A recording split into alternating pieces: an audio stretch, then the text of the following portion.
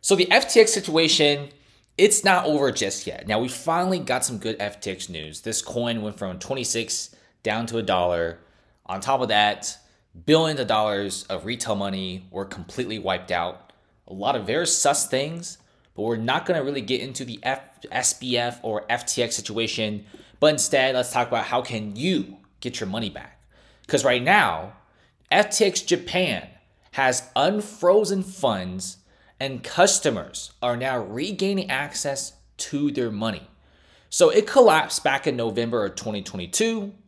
About 3 months later, customers in Japan have finally gotten access to get their money back. This is incredible news, guys.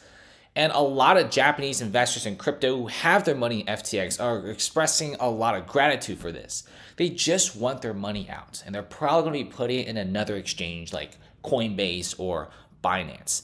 And just a quick tip for you guys, if you want to put your money in like an exchange, make sure that exchange is like somewhat publicly traded. I highly recommend Coinbase because they have to do that quarterly filing. You know, the SEC's on them all the time. And unlike private companies, which you don't have to, show off any reports or financials, publicly traded exchanges like Coinbase, they have to. So this is good news. Now, will this spill over to North America? Probably not. Apparently what I've seen so far is when Japan's FTX was frozen, a lot of the customers' funds were just still there. Like, it wasn't lost.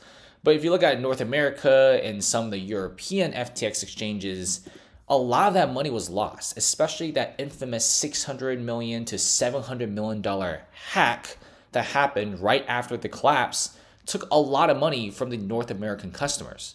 Now, the Japanese customers, not so much. It's very quiet. Nothing's really happening over there. So, hey, it's great news for over there to the guys in Japan who have their money in FTX. They pretty much got out of that unscathed right now. But what about here in the States?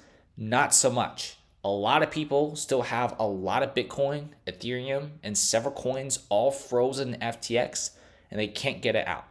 Now, there's also other good news, like if you have money in Voyager, Binance essentially bailed out Voyager, and they have also slowly started unfreezing customer funds. But for here in the States, not so much. But let's see what happens. Hopefully, the people who have the money in FTX get their cash out, or at least part of it.